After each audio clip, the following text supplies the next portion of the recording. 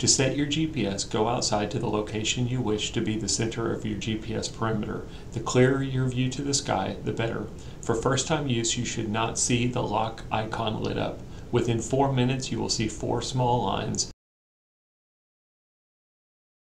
the number of satellites you are connected to, and a small lock indicating that your center is set. To delete or reset your center, press and hold the M and power button at the same time. This will delete your center perimeter and allow you to re-establish a new center.